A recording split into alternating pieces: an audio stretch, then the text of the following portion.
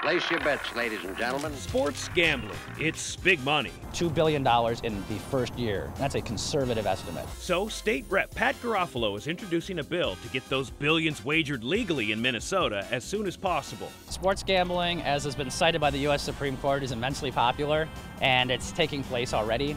So what we're doing is we're just regulating existing behavior that's been going on for decades. But with taxes and who and where sports betting can be allowed, it's complicated. But I can't emphasize this enough.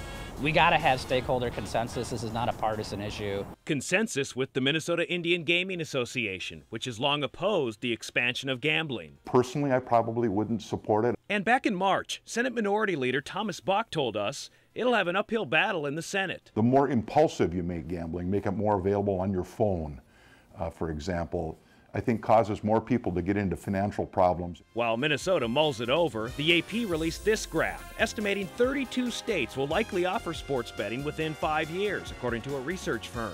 Minnesota's not listed, but that's not slowing Garofalo's excitement. Minnesota has intrinsic benefits being leaders in technology for a lot of this stuff. So a lot of the backhaul operations, the stuff behind the scenes, can be important for Minnesota as well.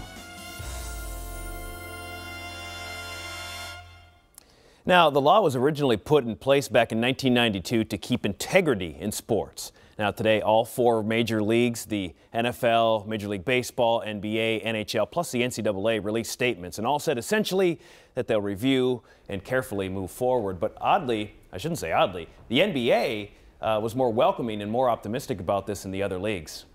All right. That'll be an interesting one to follow. Thank you, Corey.